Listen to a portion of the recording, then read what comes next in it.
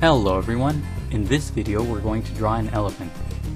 Start by drawing a circle as a guide for the front part of the body. To draw the circle, first make two small marks to indicate the circle's length, and then on the sides make two more small marks to indicate the circle's width. Then just connect the small marks together using curved lines to create the shape of the circle. Sketch lightly at first so that it's easy to erase if you make a mistake. Also pause the video to draw at your own pace. The circle doesn't have to be perfect, but if you're having a hard time drawing it, just trace the outer edge of a coin or a bottle cap or anything else with a circular edge. To the right of the circle, make a small mark as a guide for the back portion of the body. And then connect the small mark to the circle using curved lines to create a big arc. Don't draw the mark too far off to the right, otherwise the body will be too long.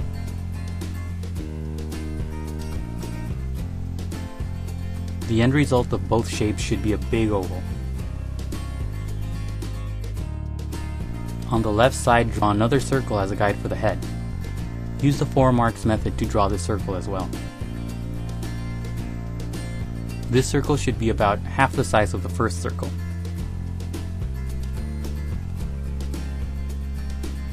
Place this circle slightly higher than the first circle.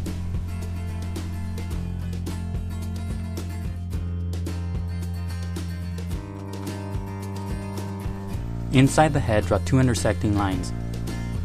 These lines are guides that will help you place the facial features later on. The line should create a big plus sign inside the head. To the right of the head, make a small mark as a guide for the ear, and then connect the mark to the head using curved lines to create a big circular shape. The shape of the ear should be around the same size as the head. African elephants have big ears, so make the shape big. Asian elephants have smaller ears.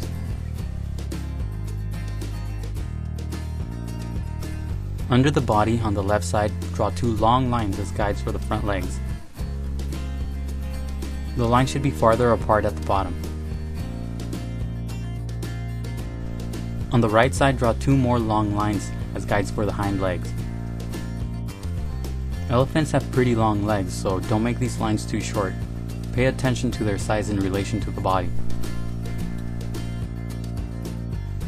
Draw the hind legs farther apart at the bottom too. On the lower left side of the head, draw another long line as a guide for the trunk. This line should also be very long, and it should curve up at the bottom.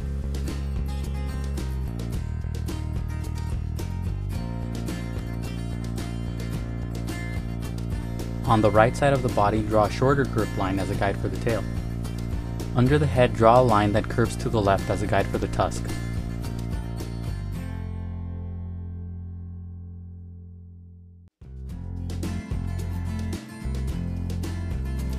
And that's it for the guidelines. Now let's start on the final drawing. Inside the head near the middle, lightly sketch a small circle for the eye. When you get the size and position of the eye right, darken the lines. Make the top edge of the eye flatter. Add a curved line above the eye for the eyelid.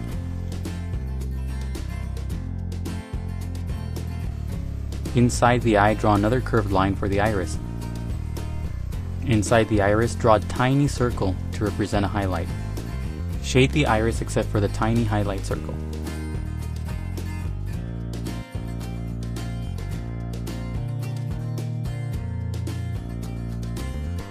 Add a few more curved lines around the eye for wrinkles. Elephants are pretty wrinkly, so draw a few of these curved lines.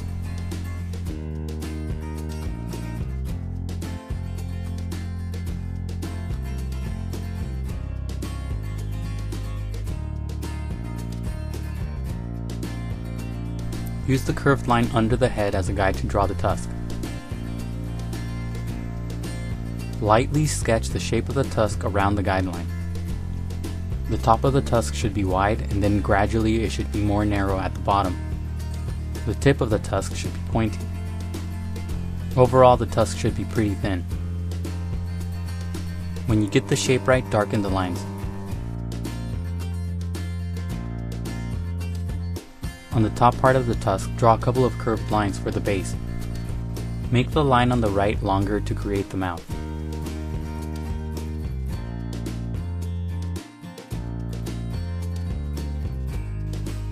Add a shorter curved line to the right to create the bottom lip.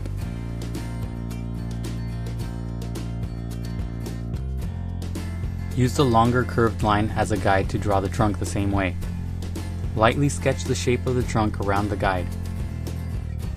The overall shape of the trunk should be pretty thick. The top part should be wider, and then gradually the bottom part should be more narrow.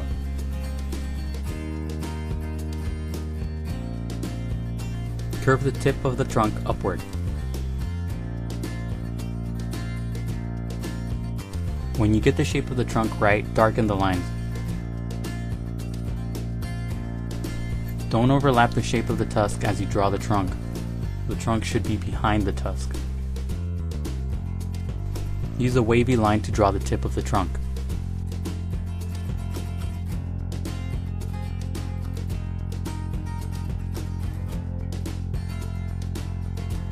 Add a series of short lines along the right edge of the trunk for wrinkles. The lines at the bottom should be shorter. Add a small pointy shape on the left side of the trunk for the other tusk.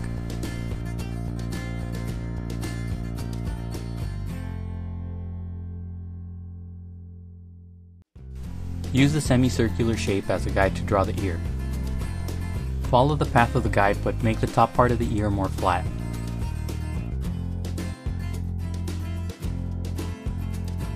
The bottom part of the ear should also be more narrow than the guide. Curve the line for the ear up into the head. Add a few lines at the top for the ear opening.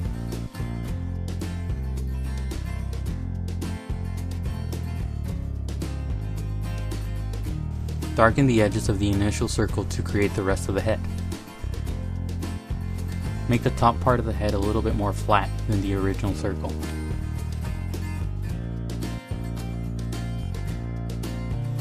Use the line under the body on the leftmost side as a guide to draw the first front leg. Lightly sketch the shape of the leg around the guideline. The overall shape of the leg should be very thick, like a column or a tree trunk. The top part of the leg should be very wide, and then gradually it should be a little bit more narrow toward the bottom. The very bottom of the leg should be wide again for the foot.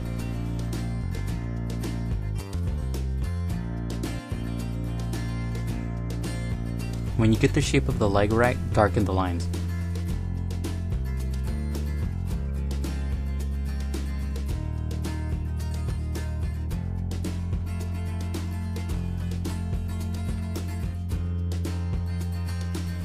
Use more wavy lines for the right edge for a more organic feel.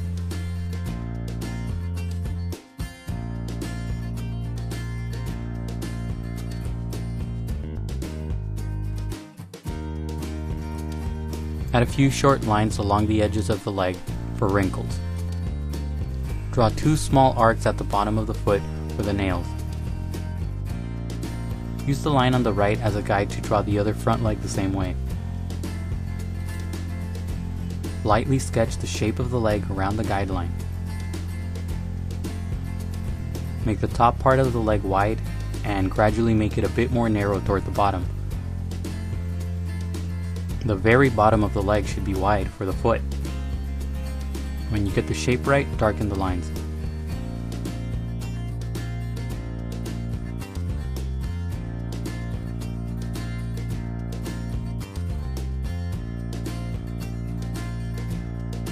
On the front part of the foot, draw two small arcs for the nails.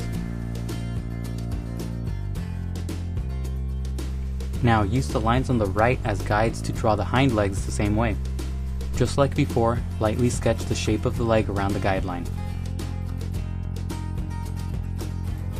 Make sure that the foot is wide and that the middle portion of the leg is more narrow and the top part of the leg is very wide.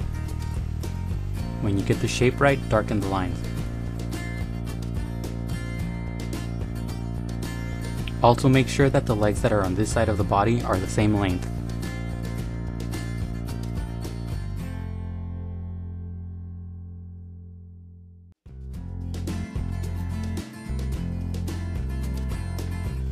Draw 2 small arcs at the bottom for the nails. And now use the line on the right as a guide to draw the last leg the same way.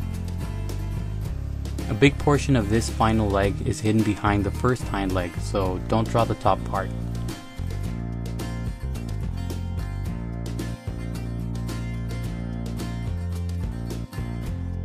Make the foot wide and flat at the bottom and add the small arcs for the nails. Darken the outer edges of the initial guides to create the shape of the body.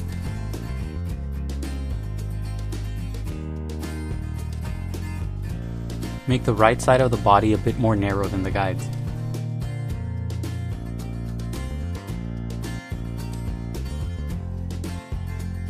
Draw the shape of the tail around the guideline on the right.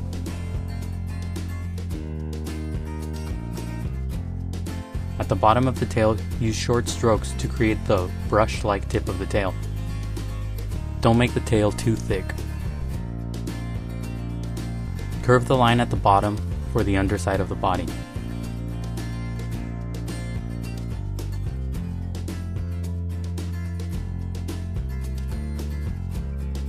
Add a couple of short curved lines under the head for the neck. Now just erase the initial guidelines for a cleaner drawing. This process is sped up so the video won't be too long. You don't have to erase all the guidelines, it's okay to leave some behind. Redraw any of the final lines that you may have accidentally erased. And now just shade your drawing. Elephants don't have stripes or spots on their body, so they should be pretty easy to shade. They're just gray, so just use a medium value all over the body.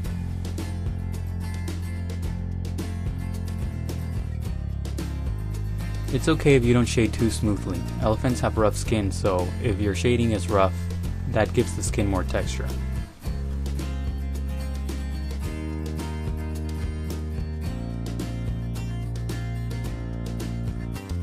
Now add some shadows throughout the body to give the figure more dimension and volume. This process is also sped up so the video won't be too long. Vary the pressure on your pencil to get different degrees of tonal value, so push a little bit harder to get darker values. Shade lightly at first and gradually build up to the darker values.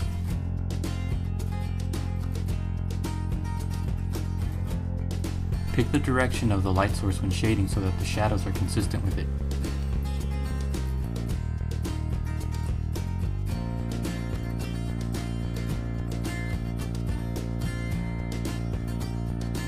Add some shadows between the ear and the eye to give the head more structure.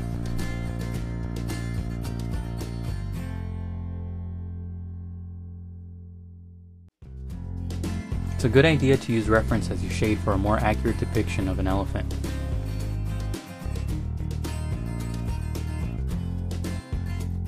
Shading can be time consuming, so be patient and take breaks.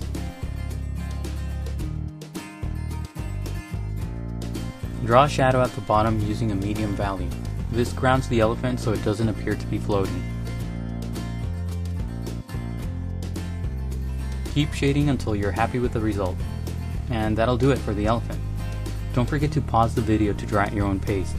And please visit howtodrawanimals.com, where every step of this tutorial is broken down into an individual image. That's how2 and drawanimals.com. If you enjoyed the video, please leave a like and a comment, and also subscribe for more videos in the future. Thank you for watching, and until next time, keep drawing.